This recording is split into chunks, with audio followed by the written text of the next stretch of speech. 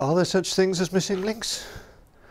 Well, if you read the press reports, you'd assume that there are, because every so often we're told that it's been found. And that's been going on for 150 years now, having developed in the beginning from the idea that humans had ancestors. They lived many thousands of years ago, and they're most likely to have looked like a chimpanzee. So what we've got to find is a fossil that has some aspects of chimpanzee about it and some of modern humans. And through the years, there have been a number of those found, in the sense that the people who found them said, here it is, the missing link.